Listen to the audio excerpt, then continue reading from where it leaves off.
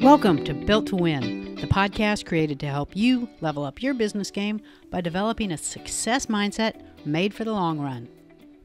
In this episode, breaking down the micro-entrepreneurship boom, Amber Olson Rourke and Dave Fleming dig into the booming gig economy and break down the different opportunities that exist, the advantages and disadvantages of each one, and what you need to consider before you make the leap into starting your own business or side hustle.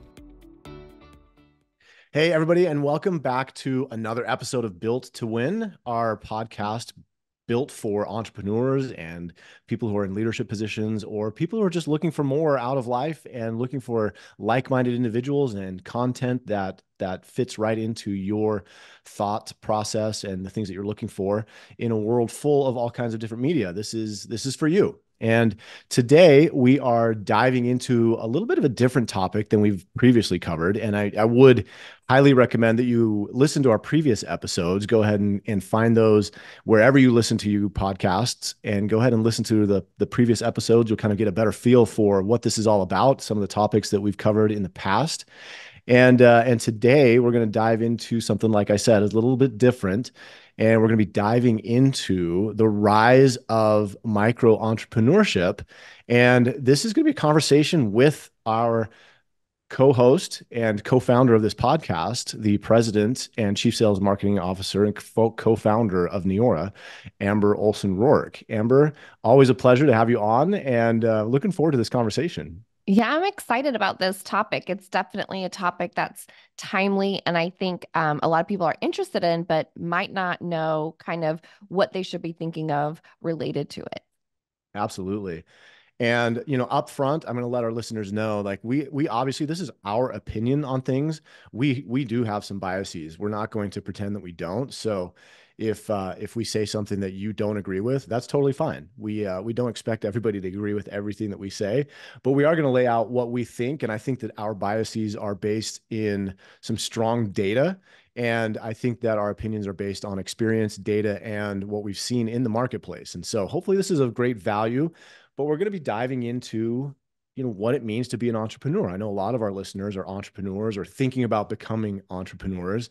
And we've heard so much about the rise of micro-entrepreneurship. It's one of the things that we hear a lot about in the space that we're in. But, this is something that you and I have talked a lot about, Amber. I think, from your perspective, what are you seeing out there? Like, what's exciting to you about what is happening in the marketplace right now? I think in general, just the democratization of entrepreneurship, if you think back, even 50 years, you had to invest a ton of money to become an entrepreneur. Maybe you could get into a franchise opportunity, but again, it was going to require so much upfront investment. And now there's just so many different options that can get you started on the path to entrepreneurship. And so I think that is exciting, but that can also create confusion because there are so many different options. So I think, our goal here is to help people kind of cipher through the pros and cons of all the different options and what are the things that remain the true regardless of like which particular path you choose. There are some things that you need to consider as an entrepreneur when you're selecting what it is that you want to do. Yeah, let's talk about some of the things that are on the list. Like as you're looking for opportunities and you've decided entrepreneurship is something you want to do, something you want to pursue. This is our list. These are things that we think that you should be looking at in terms of the decision you make about being an entrepreneur. And I think for me, number one, it starts with the market opportunity. And this one, it sounds kind of obvious. And maybe to some people, a lot of our listeners, it probably is obvious. But when you're looking at an opportunity, you want to obviously get into markets where there is growth opportunity, right? I think like if someone said that they were going to start an 8-track distribution business right now or a cassette tape distribution business, that would be a pretty niche market and maybe not a huge market value opportunity. Certainly wouldn't say that there's no opportunity, but it's something to consider. Like if you're going to get into business, like where do you want to be in business? Do you want to be in growth areas or do you want to be in niche areas? And what is it that you're wanting to accomplish with your business?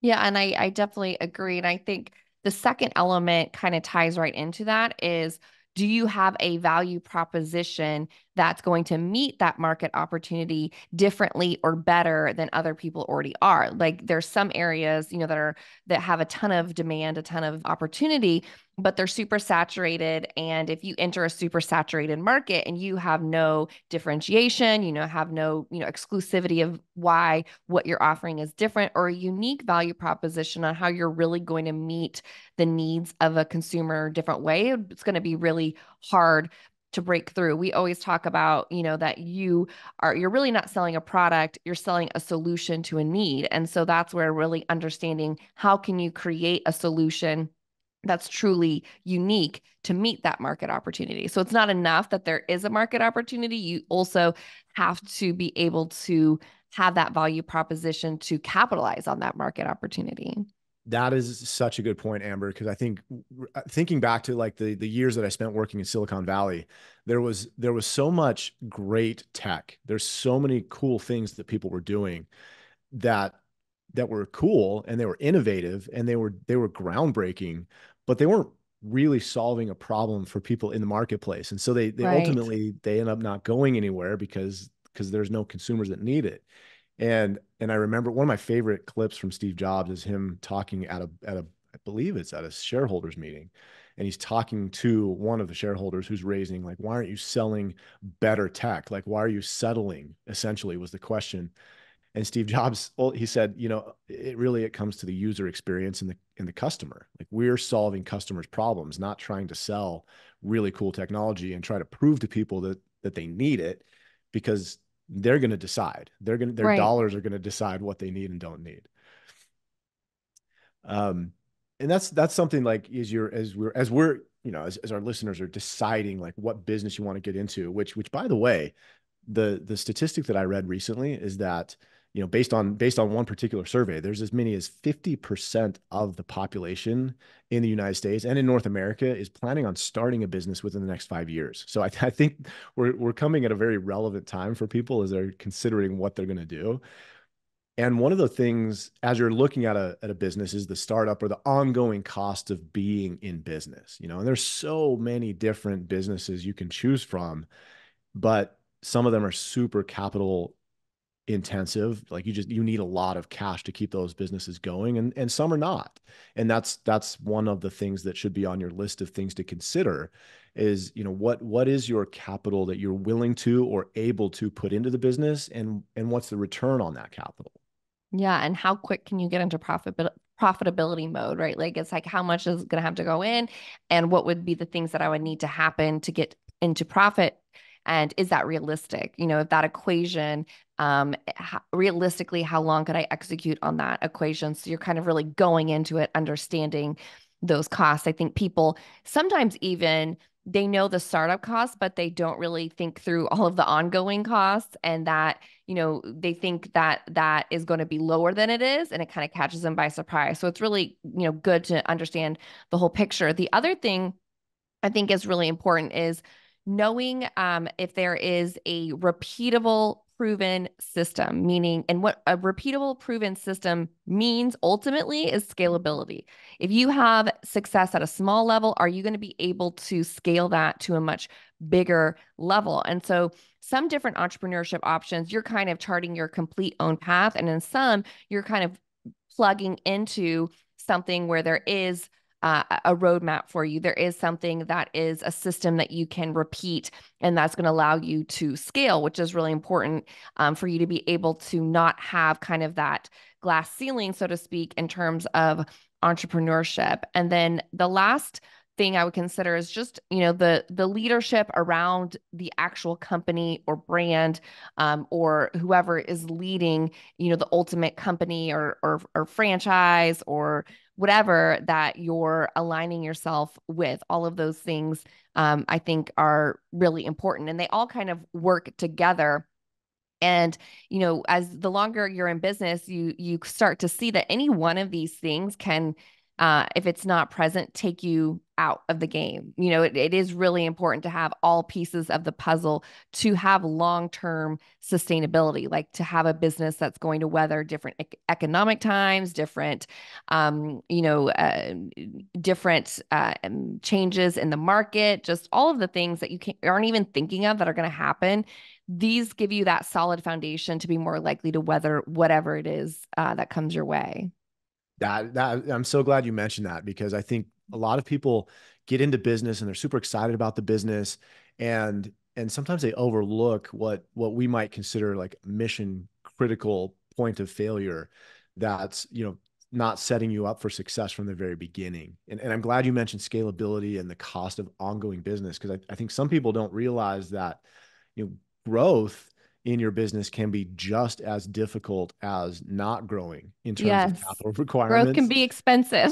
Growth is All of a sudden you're expensive. hiring people and you're trying to keep up. Yes.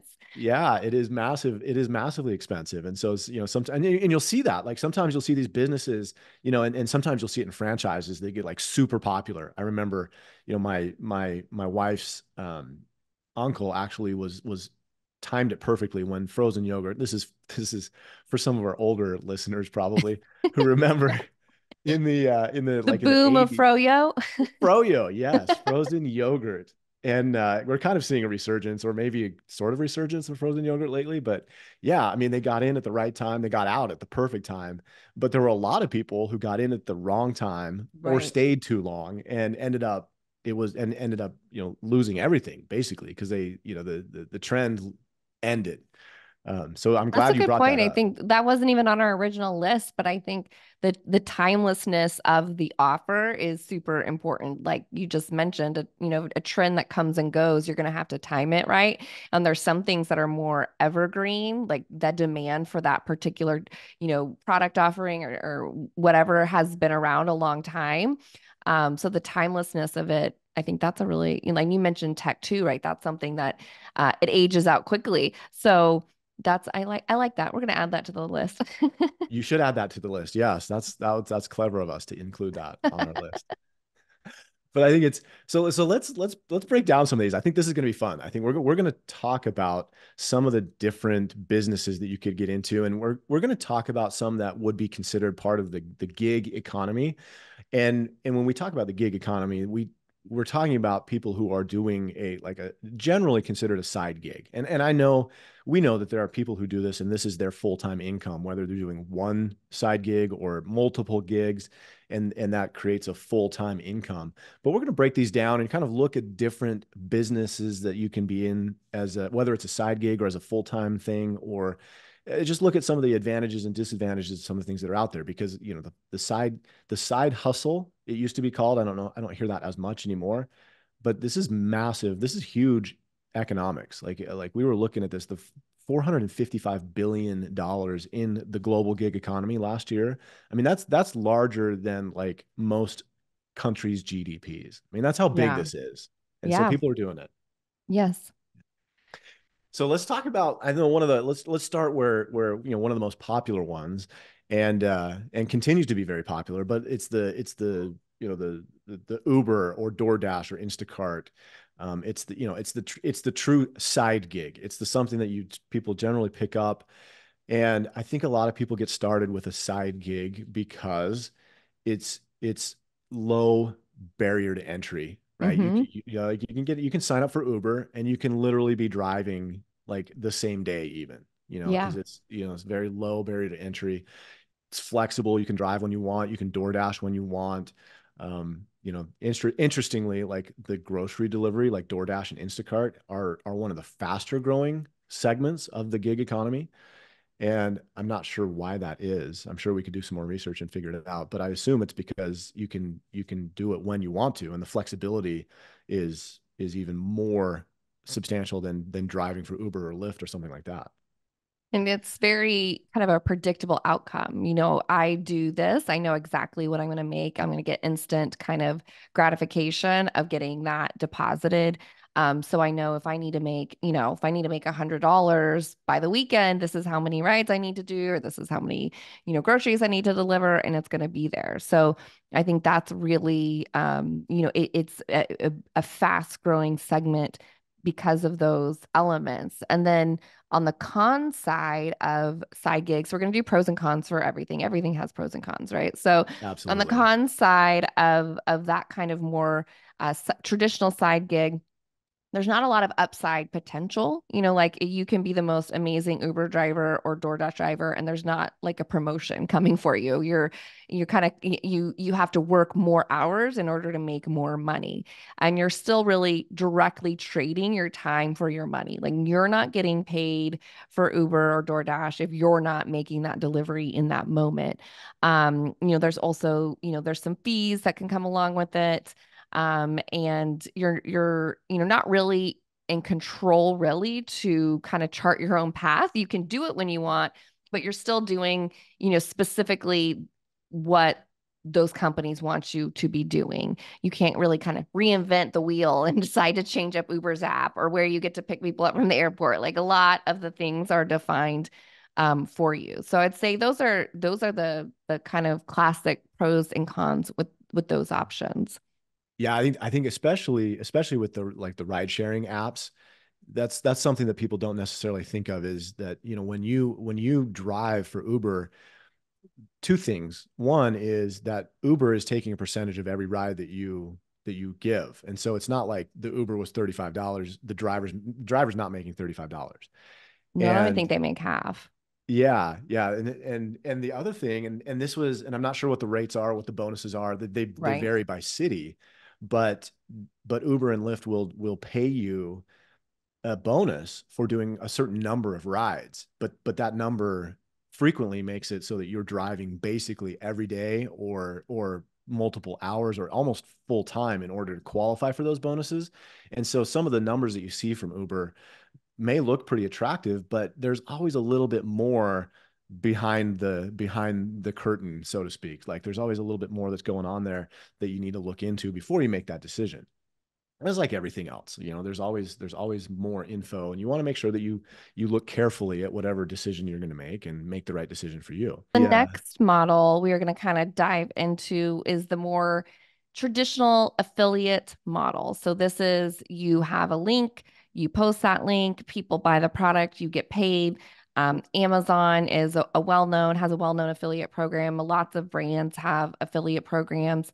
And some of the pros of this is it's very flexible. So you can work it into if you have a following on social media, you can work it into, the content, what you're doing. And it's pretty predictable in terms of, the percentage you're going to get paid. Some of the cons I'd say is that the commission percentage can be quite small. So 5 to 10% of what you sell.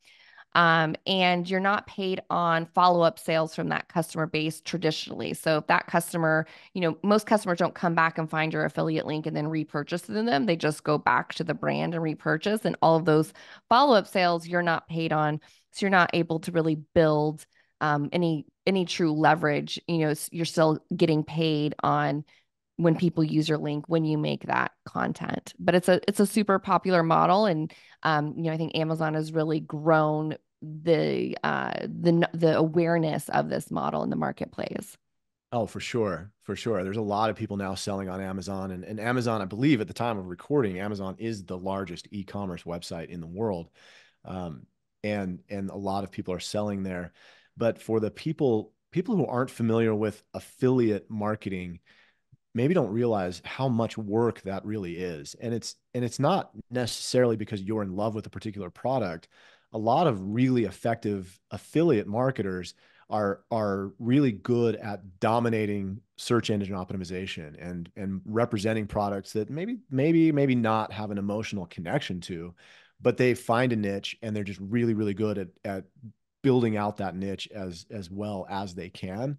And it's a grind. Like if you're really, Yeah. really good affiliate marketer, like it is a lot of work. And That's a so good point. Like you can't really just, have, not much social media following or digital marketing knowledge, throw up a few links and then all of a sudden be killing it. Like it is an actual dedicated effort for sure. for sure. Yeah. And there's good money in affiliate marketing. Like if you have a lot of followers on social media and you're representing a product and selling through your channel, there's good money to be made there. There's absolutely the case. But a lot of time, growing a following is hard work. I mean, it is hard work. It's constantly putting content out there. And if you're not putting content out there, you're not getting eyeballs on your media, and therefore you're not maximizing your return on it. So it is. There's time involved. There's a lot of work into it. But again, everything has its pros and its cons, and you have to decide for yourself. There's one that I want to talk about, and to be honest, I'm not even sure if I totally understand what this is, but I figured it's out there. People are talking about it, but it's MRR marketing, or master reseller rights. Yeah. And like, what is that? So basically, it's taking a digital course. Usually, is what it is it's a digital course, it's a video or a series of videos, and selling it. And then by selling it to somebody, when that person buys it, they not only get that video content, they get the rights to resell it. This one is one that I struggle with finding a lot of the pros on. I think there's the pros that you could get some kind of fast cash. But I see this as just kind of one of those shiny pennies. A lot of the marketing around it is like, oh, get rich, earn $10,000 in 10 days. And anytime I see that, that's like a huge red flashing do not pass go sign to me, because all those things that start that way with this, it's going to be easy, you're going to make all this money, you're not going to have to do much, usually crash and burn. And the just even I question, the legality of selling the same video over and over and over through resell rights when there's no true consumers of the product. It's basically like a digital chain letter. So in that way, I mean, I think there's a lot of risks and cons that come with that. I think you have the potential to really damage your reputation, so that, down your entrepreneurial life cycle, you find something that's truly legit. People might not trust you anymore because you only have so much credibility, and you use that up, it's lost. It definitely does not seem sustainable to me. It follows the patterns of other things we've seen throughout entrepreneurship that kind of have its heyday and burn. And then, like I mentioned, I think just the way it's set up is would we have a lot of experience in the regulatory environment. If you haven't listened to our Yeah. first few Yeah. episodes, so from everything that we've very clearly gone through, a lot of red flags for me on this one. Yeah, every time I see one of these, and you'll see these, like I see these when I'm on YouTube, and sometimes they're like the advertisement ahead of the video I'm watching will pop up, and it'll be one of these that's going to show me like either like how to sell on Amazon, or how to make, like you said, a whole bunch of money in a short amount of time. And the question that always goes off in my head is, why would somebody why would somebody sell me a course to do that instead of just Doing doing it. that? Yeah, right. Like, Yeah, and usually they haven't done it. yeah, it's like, so Yeah. like on one hand, like if you show me how to do that, am I now competing with you, or is this actually more lucrative than what you're going to teach me how to do? And so for me, it's just a little bit of a, like you said, it's just a red flag. It's like, I'm just not sure about this. And that's probably Yeah, why. that one gets a hard pass from us. But again, this is our own opinion. Yeah, again, this is our opinion. If you crack the code on master reseller rights and you've got all the answers, reach out to us. We probably won't respond, but that's okay. We love you for it anyway. Okay, so the next one is like I view as like the really the beginning of the democratization of entrepreneurship is franchises. And that was kind of the first thing on the scene where you could tap into a brand and own something, but also, have some kind of success system for you. So I think the success systems are different per franchise, but I think there's some franchise as out there like Chick-fil-A, for example, where they truly have a great success system that people can plug into. And it represents like true ownership of a business, where some of these other things, no matter how many affiliate links you post, you're never really having any ownership, of that, of the brand you're promoting, or side gig, you're not going to get really ownership of your Uber business. But in a franchise, you're really building a business that you own. And so it really represents true entrepreneurship. Some of the cons is that it's not as accessible to everybody. That's a large startup cost a lot of times. Usually it's over $100,000 for some of the bigger brands, and it can go, well up from there. So it's not as accessible to everybody. And it's pretty time intensive. For some people, they work 3 to 5 years plus before they even get that initial investment back. Well, but they've been building, the ownership in the company, which is great. But unless you have the capital and the time to really invest and building a true business, then it can be not as approachable, if you will, of a business model. Definitely all of those things. All of those things. I have friends who just bought a franchise, and there's so much that goes into franchising that you don't necessarily think about. Like if you go buy a franchise and you start selling sandwiches, for example, you think of the franchise as selling sandwiches, but really that's like the smallest part of the Right. business. You know, like her comment was, I bought a job. Like I Yeah. literally bought a job. Like I'm there all the time. She's running to and from, like getting business licenses, getting food handling licenses, like getting like all this stuff, and like real estate, and taking care of the shop itself. Yeah. And it's I've owned it's a small business. You're like all the yeah, people rolled into one. You're the accountant and the head of customer service and the marketing department and the person who has to come in and when somebody calls in sick. All the yeah, things. yeah. You are. You're the president, CEO, and head janitor, and like everything in between. So it is. I mean, and I think there was a time where like franchising was like kind of the golden ticket. And Yeah. and I don't know that that's the case anymore. I think that, if you're getting into franchising now, I think you just have to be really careful about what you're getting into and can you get that ROI. Obviously, one of the things about franchising is that the better the system, the more it Right. costs to get into it. So Because true. Yes. yeah, it's like if you find a franchise for $10,000 or $12,000, you're kind of like, well, do they really have it figured out? Whereas other franchises, they've got it figured out, but it's $1 million to get started. Not Right. too many people have $1 million laying around. And if you do and you want to get into that, that's great. But I think that there's a lot that goes into franchising that really isn't about what you're actually selling. It's about everything but that. Yep.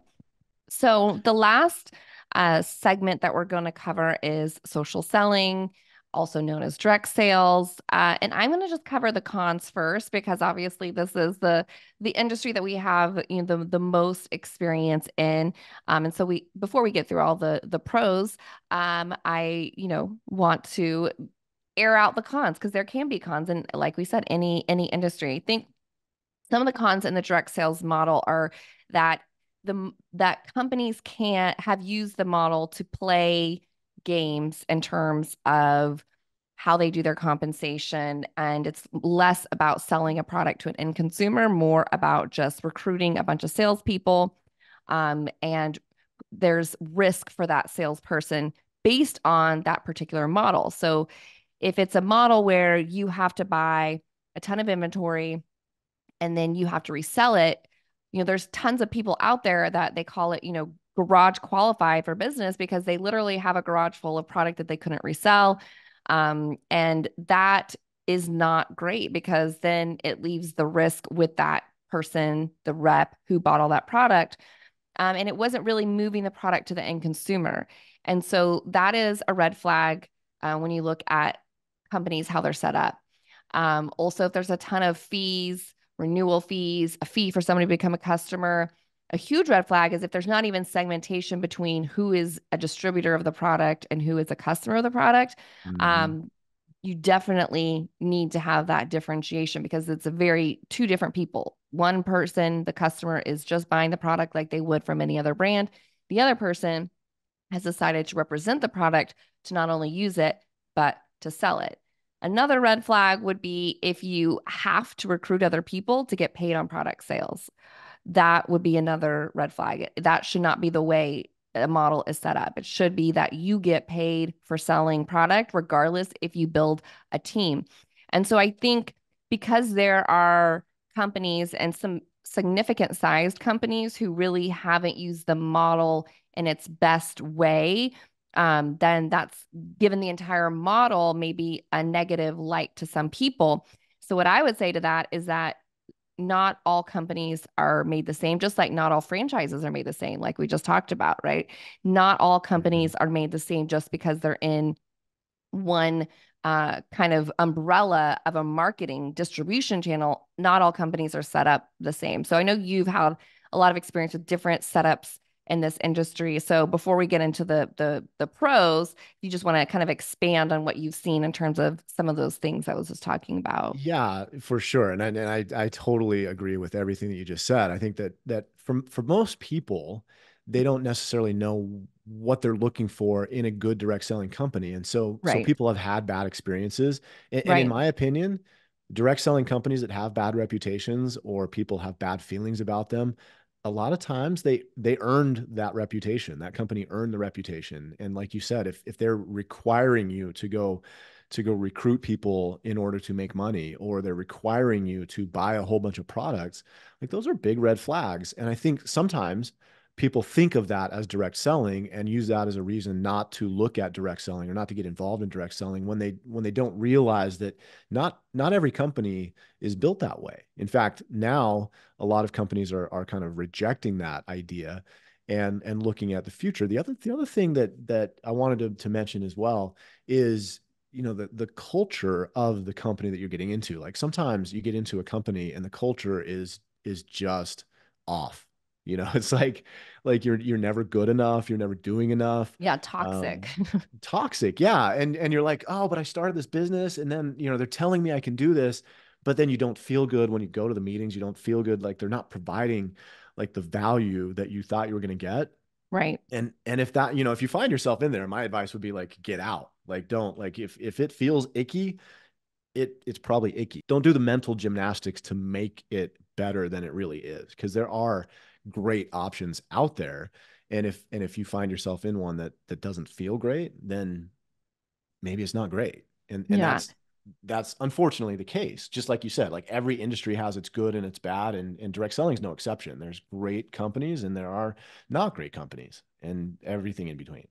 Yeah. When we were creating Neora, we really were looking for how do we remove all these gotchas and really create a modern social selling system that kind of takes all of those issues away. You don't have to carry inventory. There's no hidden fees. You can get paid just for selling the product. And there are other companies that use similar models. So it definitely can be found. So we're going to just really focus on the companies that are structured that way. They're e-commerce driven. You refer people to your website, you get paid. You're not forced to build a team. You're not forced to buy a bunch of product. Yeah. So and for those companies, there's a lot of pros, and that's why I'm really kind of passionate about those options, is because it does check a lot of the boxes of some of these pros that you'll find in these different business models. Like it's flexible, very flexible. You can do it when you want. It pays better for product sales if you find the right model than an affiliate. In an affiliate model, you're making 5-10%. I can speak to our model, but I think it's quite similar for people structured like ours, but we pay 5 to 35% on product sales. So you could earn more on the product you're selling. You also earn for the lifetime of that customer. So if a customer comes back, you continue to earn on that book of business. I think one of the coolest things in this model is the ability to build leverage of time, where if you do decide that you want to go beyond just selling product, you can. You shouldn't be forced to, but you can. And when you have also a team of people that sell product, that's creating leverage of time. Absolutely. I think that's one of the key things to look for is, if you go out and you promote a product and a customer signs up because of your recommendation, that customer sticks with you. And then Right. in contrast with the affiliate program, like an affiliate program would say, okay, you got that sale and that was a one-time thing. This in social selling or direct selling, it gives you an opportunity to build a book of business and leverage. Like if you're building a book of business, you're creating some consistent cash flow over time. And the other thing is, if you look back at the list of things that we were talking about from the beginning, like the market opportunity, like typically in direct selling or social selling, you'll find products that are in growth markets. And you'll Yeah. find that in many cases, like the startup costs or the ongoing costs are relatively minimal. Yep. But you want to look for companies that don't require a whole bunch of product sales in order to get paid or to get qualified to get paid. Because I think that's what you were talking about, like leaves a bad Yeah. taste in people's mouth. Yeah, and you're still looking at that same kind of equation of how quick can I get into profitability mode, which means how much is it going to cost me to get started? What is it going to cost me to continue to, keep my business running? What would I need to do in order to recoup that investment? I think some other kind of maybe lesser known benefits that are found in this model. One is skill set development. I think, there's so much training that's provided for free as a part of, being a part of the brand, that company. So many just whether it's soft skills, leadership skills, social media skills, like you would truly have to spend a lot of money on the outside world in buying all these different courses to get that level of skill set development and mentorship. The community aspect of it, it's very much where you're not having to do it alone, where, if you're driving an Uber, you're posting, building your brand as an affiliate, a lot of that you're doing by yourself. So it can get lonely, and entrepreneurship is something that can be hard. So having a community, I think is really a cool aspect of it. And the last thing I'll just touch on is you truly do own that business that you build. It's a willable business. Like you can build something that you then can pass on to the next generation. I know you've seen this multiple times, generations and generations pass down a Mm-hmm. business that was built, which is really cool because outside of maybe, a franchise, none of these other options are really become something that you own. Like you own the business you built and can pass that on. Yeah, for sure. I love the idea of building something that is kind of long term in its essential nature. Like building a book of business that stays, and there are, and one of the nice things about direct selling is that many companies have good products, and so you have loyal customers and they stick around because the products are good and they're worth what you're paying for them. And so when they keep coming back, that's an incredible benefit, is to leverage the effort that you do in order to acquire a customer, is that the company allows you to keep that customer. And so, the longer you work your business, the more customers you can have and the more income you can generate as a result. And I think that's one thing. Like if you look at the other options that are out there, there's not a lot of incentive or upside for customer loyalty. Like Right. is there any customer loyalty in Uber or Lyft? Maybe, but it would be the exception, not the rule. And the other thing that I love about direct selling, social selling, is that as you build this book of business and it starts to generate, recurring cash flow, that it gives you options. It gives you things, it gives you an opportunity to do things that maybe these others don't have, because the whole idea around social selling is that you do it when you have the time and you put the time and the effort, the resources into that you can and that you want to. And if you want to build a really big direct selling business, you can. If that's not your thing and you want to build some part-time income or something smaller, you can, because you if you get a franchise, you can't part-time your franchise. That's not an option on the box. Not Yeah. really. Not really. And you can part-time some of these other things, but the more part-time it is, more frequently, like the less leverage you have. It's like the more part-time it is, the more you're trading time for money instead of trading your time for something that is a recurring business and cash flow. Yeah. And I I love think that that about this. I think that whole idea of parallel income and multiple income streams, that's becoming, super top of mind and common right now. I think for a couple of reasons. I think people went through the pandemic and they thought, I can't rely on just any one thing. Like, you never know what's going to happen kind of mentality came over people. And then with inflation, it's just like for survival of like maintaining the same lifestyle they had, they need to have multiple income streams coming in. But one of the cool things, like you mentioned, if you're building a book of business and you're getting a cash flow stream versus just like I drive an Uber, I get paid.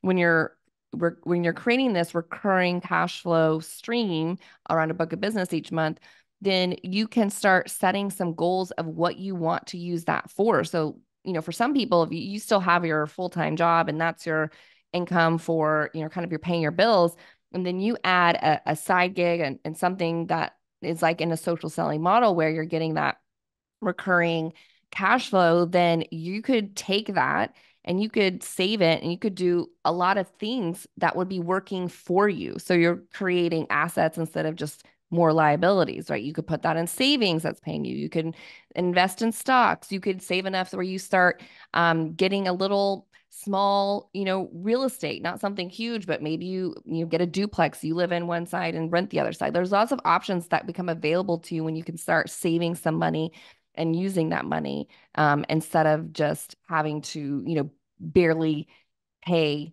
your day-to-day bills.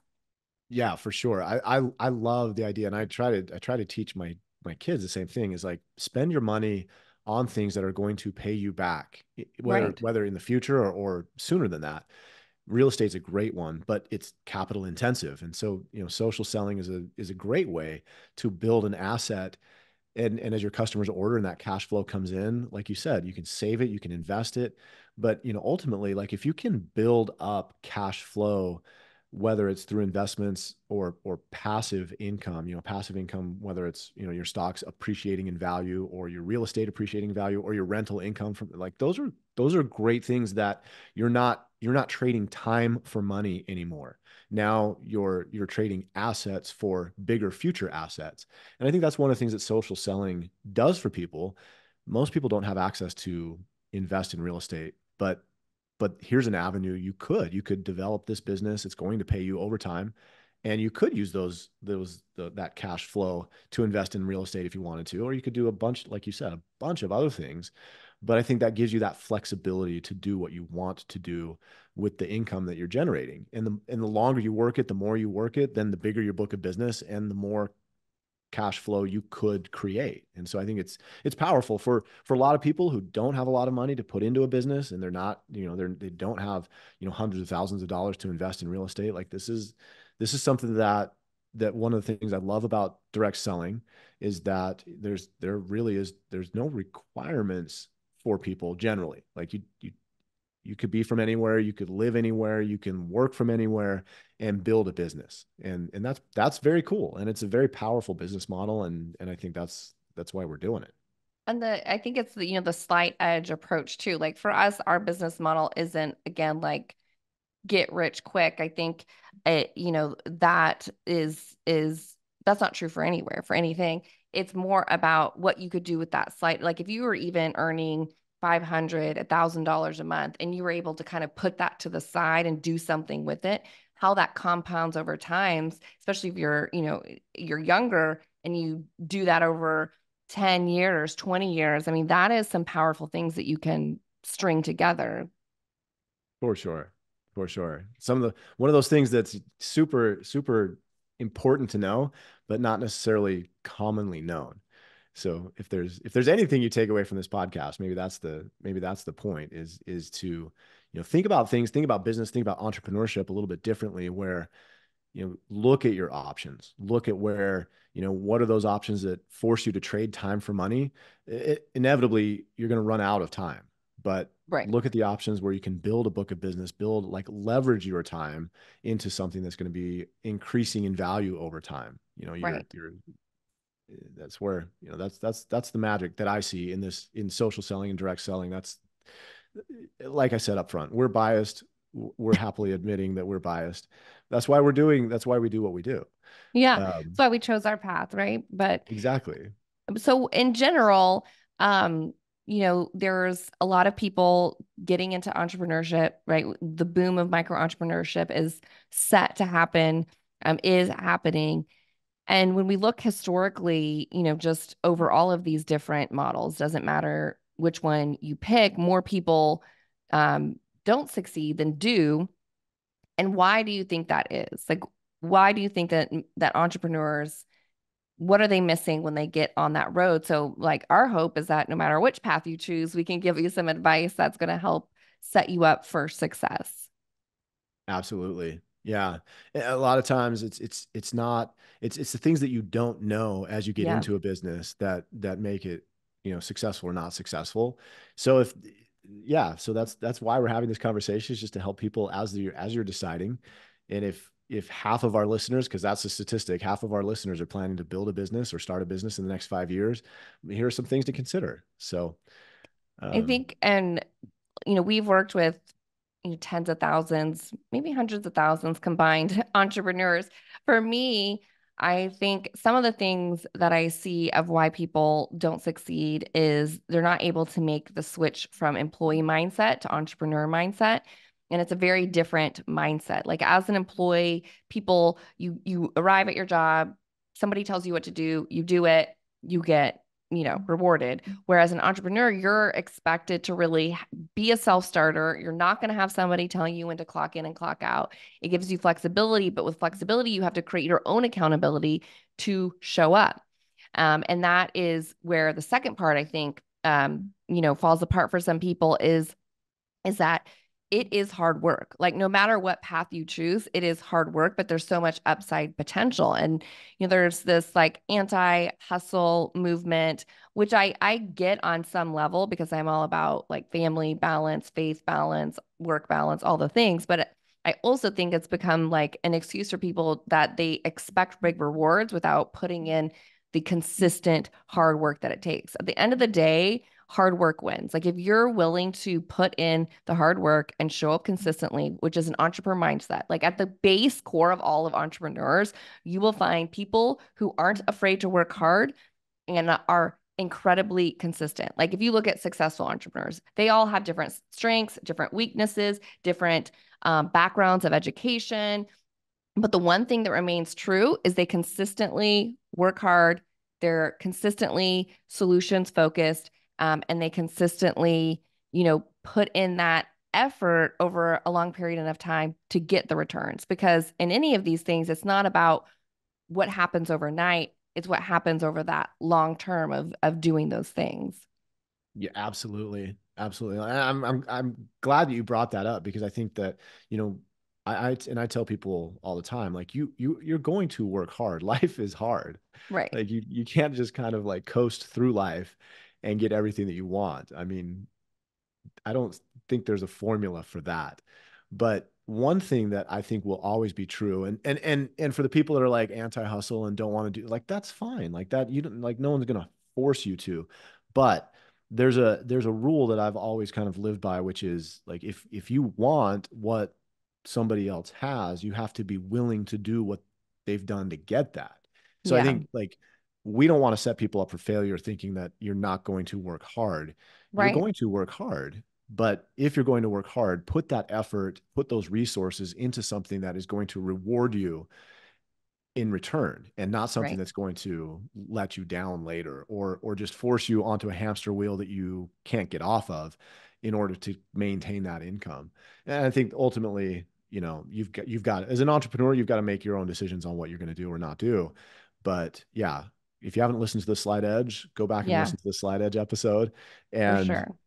that's how, and I think that regardless of the choice that you make, the Slight Edge will be relevant and helpful in your journey to get you where you want to go. That's a great point. We have people, that are outside of even the models we talked about, real estate, insurance brokerage, sports teams, you name it, that read the Slight Edge. And that's really a core kind of some of the core entrepreneurial principles that they put in place.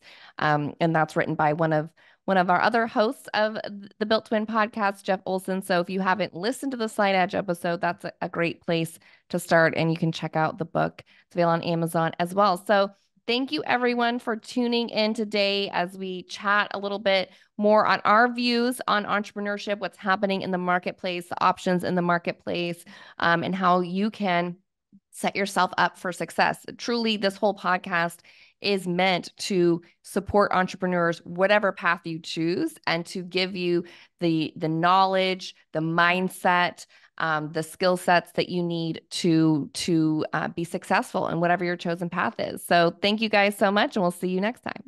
Thanks, everybody. See you next time. And don't forget to refer a friend over here, like, subscribe, and give us a review. And we'll see you next time. That was Neora's Amber Olson Rourke and Dave Fleming talking about what it means to be an entrepreneur in today's environment and how to choose a side hustle that's right for you.